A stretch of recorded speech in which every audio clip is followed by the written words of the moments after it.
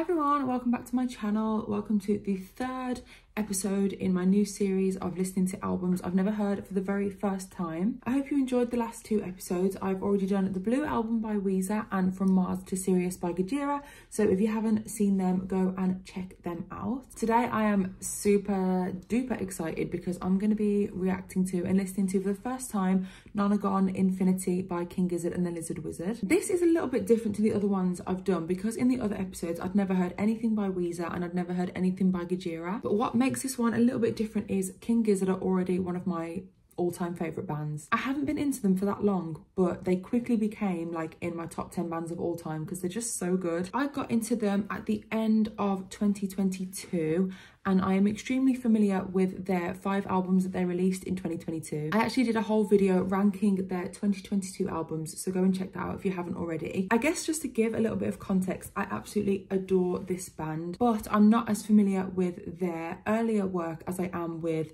the albums that came out in 2022 and 2023. So I just thought it'd be fun to kind of make my way back in their discography and see the kind of things that they released early in their career. And I thought I'd start off with Nonagon Infinity just because I hear so many people talking about it. I think it's probably one of their most famous albums, if not their most famous. It's one of the kind of albums that I would hear more mainstream people talk about. So I think it'll be interesting. For context, my favourite albums by King Gizzard are Changes, Ice, Death, Planets, Lungs, Mushrooms and Lava, and then probably Petrodragonic Apocalypse. So I'm going to be listening to Nonagon Infinity for the first time. I don't really know what to expect because obviously I've never heard this album before. Wikipedia lists the genres as progressive rock, psychedelic rock, garage rock, jazz, fusion and heavy metal. Literally my favourite things just put into one there. And this was their first album to make the top 20 of the Australian albums chart. Well, with all that being said, I'm going to pop my earphones in and we'll get started. I am aware from the things that I've read that this album is supposed to be played like continually, and musically there isn't really like a separation between the songs, but obviously I'm going to be separating them just for the purpose of this video. But I am aware that the album is kind of meant to be played from start to finish, so hopefully that doesn't change my experience. The first song is called Robot Stop, and let's get straight into it.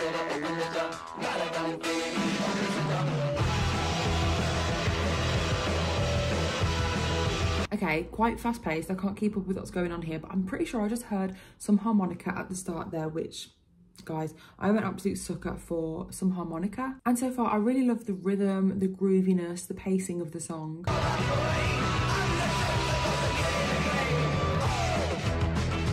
I love how we're just literally getting straight into it here.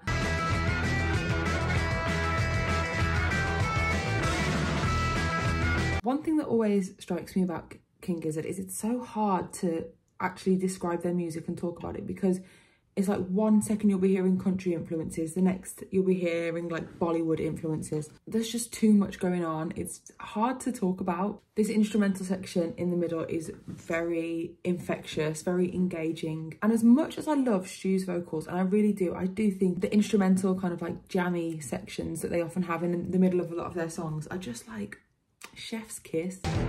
My body's overworked, it's just the same amount. When can my body work? Love the harmonized vocals there with some kind of strange vocal effect. Kind of sounds like they're singing through one of those really like shitty microphones that you used to have when you were a kid. I love the kind of fuzzy, muddy vocals, but mixed with like a crystal clear production.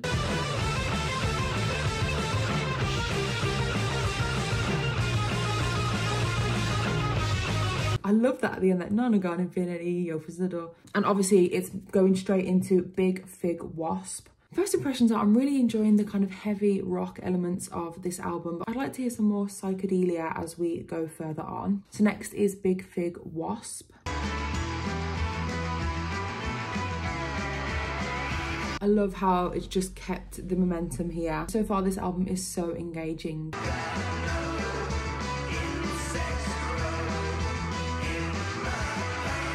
Again, the time signature is just keeping you on your toes. It's very unpredictable.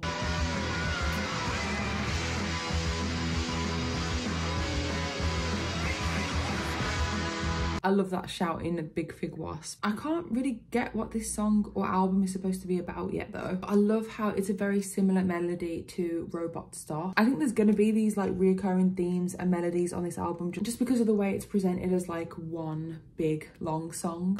It's just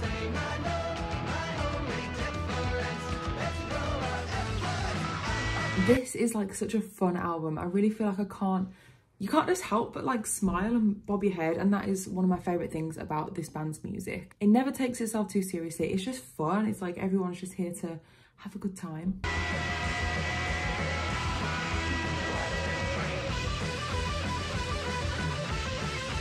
Love that bass in the background there. It's really subtle, but it's really like driving the song.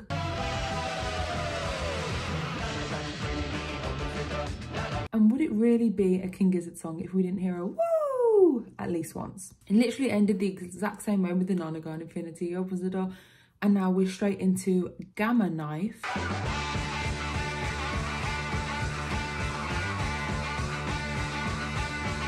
I love how it's literally just not letting up.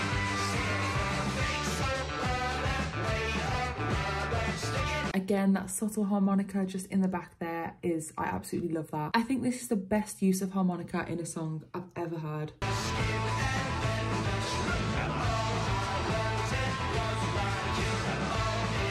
This is too catchy. This is definitely my favourite so far. It's so catchy.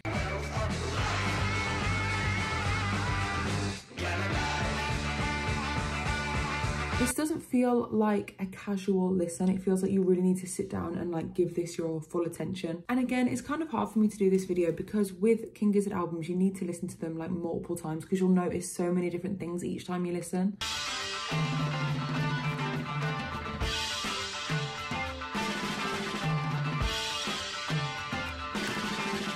Okay, is this some kind of drum solo here? Because this is so good.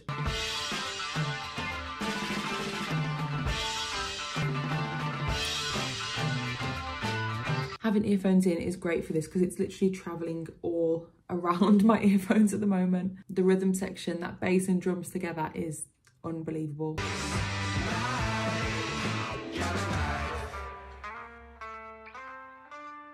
Okay, so that was the first one where you could kind of tell that the song was ending a little bit there, but the transitions are so smooth between each song, and that felt like a complete sensory overload. Every second of these songs is filled with such like high energy, and that's why they're so infectious and they're such like an addictive band. I feel like when you discover this band, it's really difficult to not become full-on obsessed with them. But anyway, the next song is People Vultures. Love that.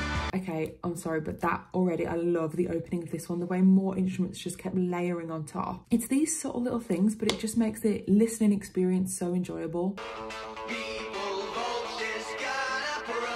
Okay, so this definitely feels like there's been a little bit of a shift in mood. This feels very intriguing, like you definitely can't tell where this is going.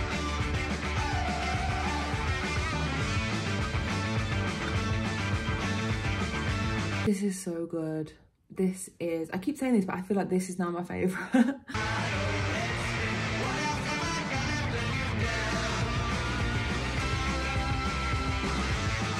I love the vocal delivery on that "what else have I got left to spew down?" I think that's what they say. But yeah, there's something a little bit eerie about this one. It's still got that kind of high energy with the drums and the bass, but there's just something a little bit eerie.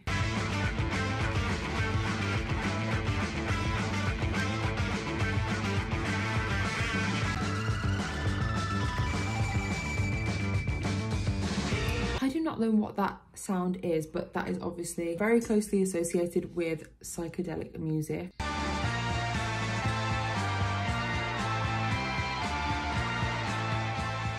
So that is how we are going to transition into the song Mr. Beat. My cat's just gone under the blanket there, so don't be alarmed that there's now a lump. I absolutely loved that one. I loved how there was a little bit of a shift, but I loved how it still had that kind of continuous drum beat and still had a bit of groove about it. But next up, we have Mr. Beat. Okay, we're starting strong with a lovely bass line. The rhythm time signature is confusing me a little bit. I can't tell what that is. It feels like something's a little bit off.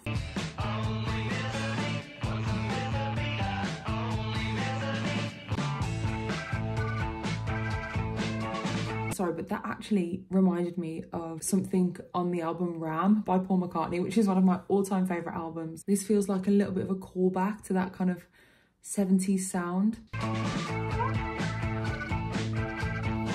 Okay, that synth is got me hooked straight away. But this song feels really different from all the others. I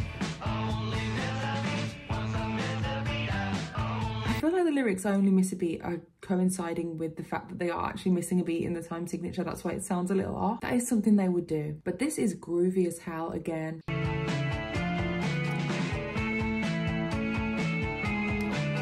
This is definitely the oddball song out of all the ones that we've heard so far. There's something about this that just doesn't feel keeping within the theme.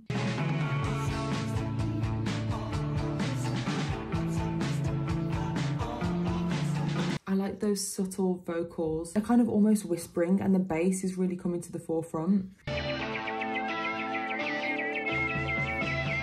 Okay, really enjoyed that one. It definitely felt a little bit out of place out of the ones that we've heard so far, but I like it. I thought it was funky, catchy, and I feel like it was a bit of a reprieve from the kind of really high energy that we've been having. So it was nice. And now we are going into the song Evil Death Roll, which is a 7-minute.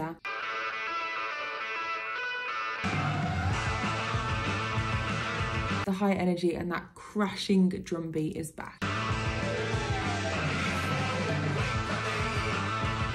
Okay, one thing I love about King Gizzard is their lyrics are always just going to be nonsensical. You really have to do some kind of mental gymnastics to work out what it is they're talking about. But I did just hear "your scales are hard and green, open your jaw for me." So are we talking about some kind of reptile here? Loved that little drum fill there. Really subtle, but just really adds so much to the song. Again, this one's pretty fun. It's really ramped the energy back up to like 100.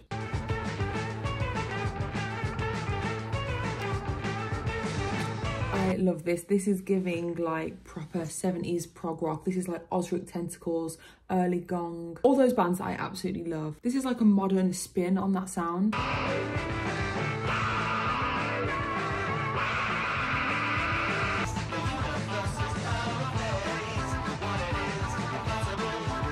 Okay, this is reminding me a little bit of the really fast part in the song Iron Lung from Ice Death album. I think it's just like the one word phrases just coming like one after the other that's reminding me of that.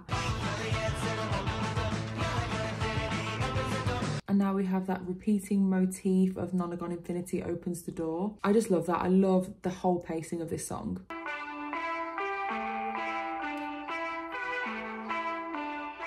Okay, things are slowing down a little bit. Really, really enjoying the production on this one. It's probably my favourite production so far. It's really, really crisp, but it's not like overly polished. I feel like it's still got that kind of raw, like garage band kind of sound. Love, love, love, love the way that this is building up to something again.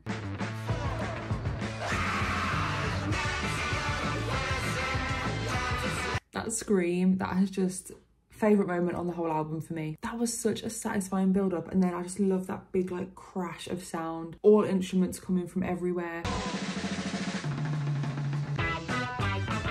Okay, the way that that's just transitioned to the song Invisible Face, I wasn't expecting that. This album is kind of blown my mind a little bit, but that was Evil Death Roll. I really, really, really enjoyed that one. We've only got 3 songs left now, and the next one is Invisible Face, so let's give this one a go. Okay, first of all, that opening like polyrhythmic little beat there is really, it's really reminded me of Gong. And Gong are one of my all-time favourite prog bands, so that is a compliment.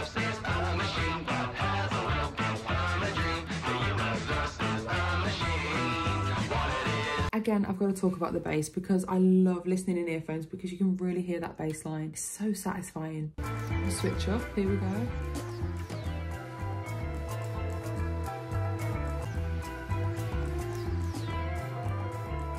I'm literally obsessed with that. The way there was that subtle use of just a cymbal and then the bass came in, that was beautiful. And those space rock-esque synths, so Hawkwind, Ozric Tentacles inspired. This is my favourite part of the whole album, I have to say. This is divine.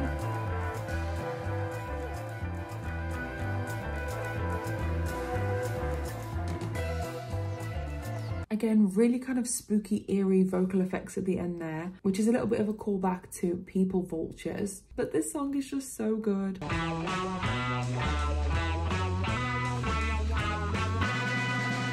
Okay, I heard the little bit of transition there, but the next song is Wah Wah. Is this going to be George Harrison inspired?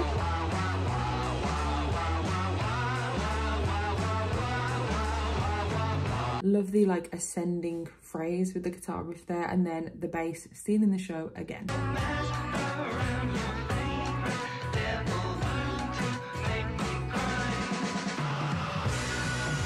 So Learn to Make Them Cry. I'm getting the feeling that maybe Wah Wah is a reference to crying. I'm struggling a little bit with the lyrics on this album, so if you do know the meanings, please let me know in the comments. Really enjoying the imagery that's created in the verses here.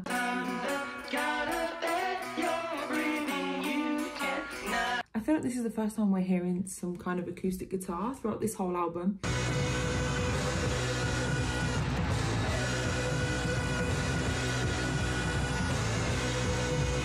Okay, what like a dark ending that one had. And then there was this really kind of like really whiny guitar riff at the end. I don't know how they managed to make music that is so weird but is so like accessible. There's literally so much talent in this band, it's actually a joke. They're just amazing. But anyway, now we have the last song, which is called Road Train. Really loving the kind of unpolished production on the drums there.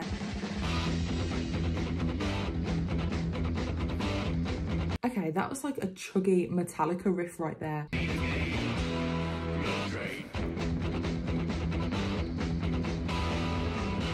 Okay, yeah, this really is reminding me of Whiplash by Metallica. The kind of road train call out is very similar to Whiplash.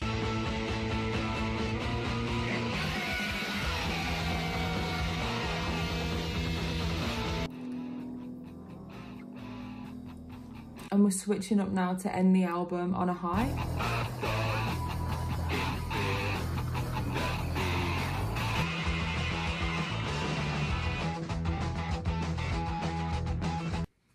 Okay, and we're done. So Road Train has just looped back into Robot Start, but obviously that is technically the end of the album, although you could literally just listen to it again and again and again. So overall, I really, really enjoyed that album. I can't believe it took me this long to listen to it, to be honest, but I really loved how every song was kind of really good as a standalone song, but obviously the whole point of the album is to listen to it as one solid piece. It's just something different, and it's just another kind of gimmick that they have for their albums that just make them always at the top of their game. I loved the unpredictability of the album. I loved the experimentalness of the album. I liked the sense of urgency. I think that album was only about 40 minutes long. I loved how cohesive it was and how there were often callbacks to previous songs and kind of returning motifs, returning lyrical themes, returning musical melodies. As for my favourite songs, I think my favourite songs are going to have to be definitely Invisible Face. That was my #1 favourite. Big Fig Wasp was probably my second favourite. And then it's really hard to choose a third favourite.